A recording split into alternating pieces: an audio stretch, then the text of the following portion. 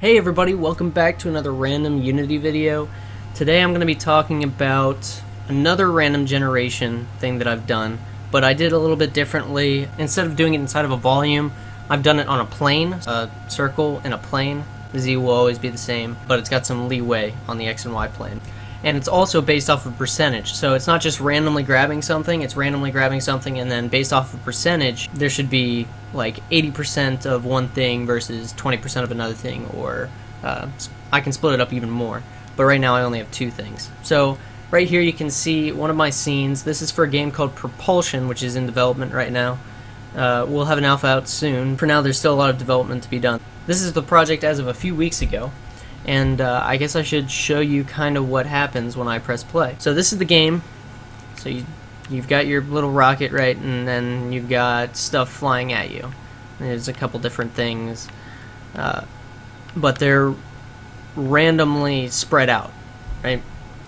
And we can see how this works if we kind of move over here. I can start the game, wait for a few things to spawn. Alright, then if we actually pause it, you can see these things. Looks like the spawn area is right here.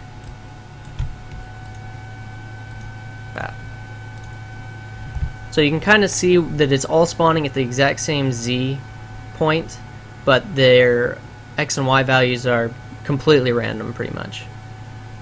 And that's because I'm spawning them randomly inside of a circle.